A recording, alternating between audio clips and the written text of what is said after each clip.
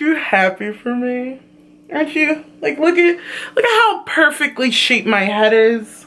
Thank you very much. So yeah, today I was gonna do a video about RuPaul's Drag Race All-Stars, but I'm actually gonna tell you guys about that since a video I made recently, a lot of you have been asking me, am I gonna do my RuPaul's Drag Race All-Star reviews? Well, you're in luck. I am. After episode 2 airs tomorrow, the up-and-coming Wednesday, and every Wednesday after that, I will review the episode the day before the new one comes out. So you guys will know my views and how everything went down. I will say this, that twist, holy shit. Like, people's friendships are gonna come into play. They're gonna rip each other the fuck apart. Like, I'm so fucking excited for this season. It's new, it's fresh. Now, I want to know what's going to happen in the event that someone's considered being eliminated and the judges don't agree with that. Like, are they going to overrule it? Like, are they going to change it? Like, what's going to go on? So, I can't wait to see what the rest of the season is going to look like. My money is on Tatiana because she is fucking slaying it. Like, season 2 who? What? Like, she's still the shit. She's still a bad bitch. She still looked good. I loved her Aaliyah-inspired outfit at the VMAs over the weekend. I thought she looked amazing. I'm surprised the Relaska talks, yeah, they, like, aren't as close as they all used to be, and I would love to see if they're gonna elaborate on that later in the season. I think Roxy looks fucking amazing. I don't know what the hell Fifi was thinking, singing a cappella.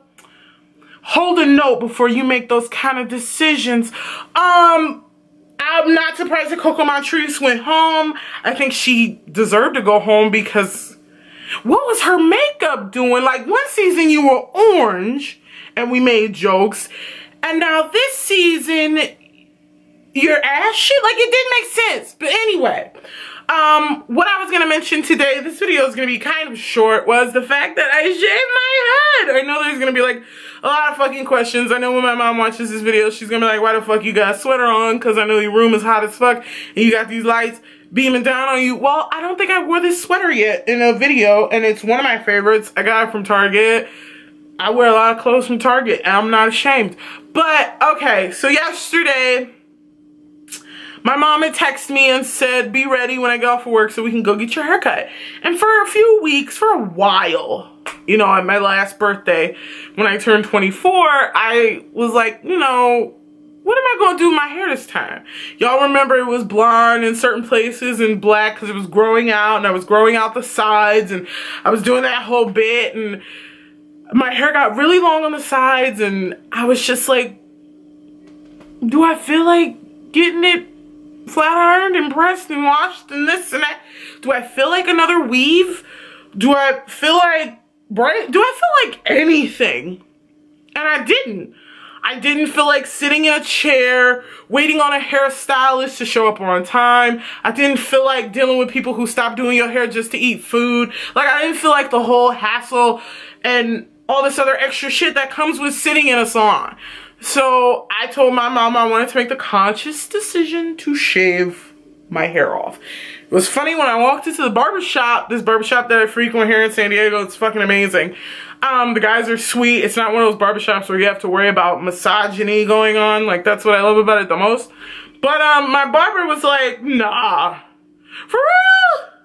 You can't? For real? And I was like, yeah, shit, all of it off. Amber Rose short, like, getting my shit down. We laughed, we joked. I got my head shaved. He had this dope ass line and some orange in it, which is temporary, which is something I'm gonna do with my now shaved head. I'm gonna buy a shit ton of spray, temporary colors, and every week when I do a video or I'm just out and about, my head will be a different color because I feel like there's so many endless possibilities with this. And the one thing I was worried about the most when when a big chunk of hair was shaved off my head was, please Jesus Christ, don't let me have one of those weird shaved heads where it's low-key pointy at the top and it's not. It's flat all around. It's so beautifully fucking shaped. Like, I'm freaking out. Like, I love it. No, I didn't cry while getting my head shaved because I'm not one of those people that goes, I'm gonna shave my head and then I'm also gonna cry while it's happening. What the fuck was the point of you doing it if you're gonna cry about it? Like, you made the conscious effort to shave your head. Don't cry about it. Like, if Millie Bobby Brown, who's 12, can get her head shaved and not shed a single fucking tear at 12, I'm gonna need you bitches to shut it down. Okay? Thank you. But shave my whole head. The only thing I have to worry about is that I had eczema growing up and a lot of it was in my hair and on my skin, and sometimes I get a lot of fucking dandruff. So I'm still gonna shampoo, scrub the shit out of it, so like I'm not brushing it and just fucking flakes are flying at people's faces. I went to the beauty store the other day and I bought, well, yesterday, and I bought this brush. It's double-sided. The bristles are thicker on one side than they are on the other side. This is what I will use for my head all the time. What I love the most about having no hair is the fact that my head does not itch. I don't feel the need to scratch my head when I put on shirts and necklaces. It's like I have to get used to that. Nothing is there. Nothing is there. Like, it's so fucking dope to me. Like, this whole bald head shit is like, I mean, I feel exhilarated. I feel so fucking cool. Like, I was never, when my mother raised me, was never so deeply attached to my hair that I let it define who I was. I've worn weaves, I've worn wigs, I've had box braids. I even thought about getting faux dreads at one point in time in my life. I've done it all to my hair. I used to get perms. I haven't had a perm since I was 21. I'm 24 now. And even when I do decide to grow my hair out, which will be in 5 years, because I plan to keep a bald head until I'm 30, because I'll be 25 this year. That's why I said 5 years, guys. I don't need the comments being like, don't you mean 6? No. But, yeah, I plan to be bald for a while and just spray paint it different colors and be fun with it, because your hair does not define who you are as a person. The type of person you are defines who you are as a person. And I feel like any person who feels that their hair like makes them ugly or they feel like it's bad, it's just hair. You're what matter. You're the person who really matters. And if people are judging you by your shit, fuck them. And I know as a black woman, we have a lot of problems and a lot of hills to climb and valleys to discover when it comes to our hair and how certain jobs and different policies don't even let us be naturally us. I know that. And I completely understand that. And I know I will probably get some shit from my bald head.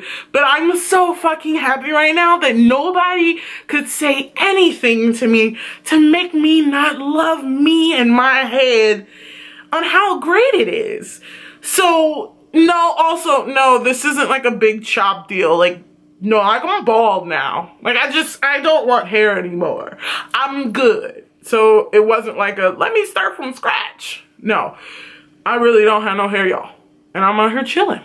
But I will say this breeze was not what I was prepared for. Like, your whole head gets hit with wind, and it's like, I've never felt these kind of breezes before in my life.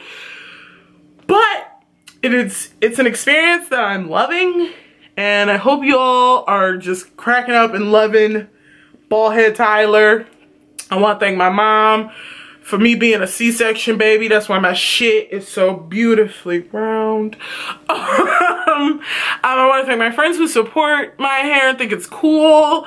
To everybody who's watching, have long hair, short hair, no hair, colored hair, just be who you want to be and love who you are within. And if no one's told you that you're awesome and that they love you, I think you're awesome and I love you. So, see you guys on Face Mask Friday. A face mask is gonna look really weird with no hair. Well,